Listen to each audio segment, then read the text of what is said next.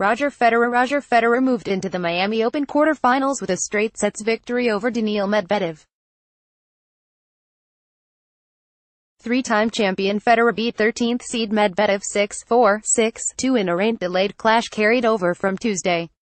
The 37-year-old struck with the first break of the opening set at 4-4 before recovering from 40-0 down to win the next game. Federer then broke his Russian opponent again in the opening game of the second set, and for a third time at 4-2 up, en route to completing victory in just over an hour. The fourth seed will face South African Kevin Anderson in the last 8.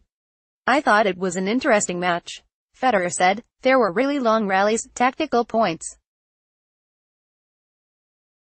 The big points went my way and that was the difference. I'm serving great this week and hope I can keep it up in the next round."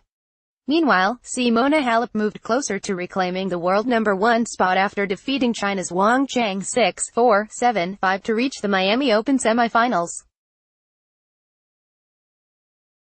Halep only needs to qualify for Saturday's final to knock Japan's Naomi Osaka off the top women's rankings. The 27-year-old from Romania was 5-1 down in the second set but fought back by winning 6 consecutive games. "My coach said I was rushing a bit, so I managed to calm down," she said. "That was great advice. I started well and played some smart tennis, but in the second set, she started to raise her game." Belfast Telegraph.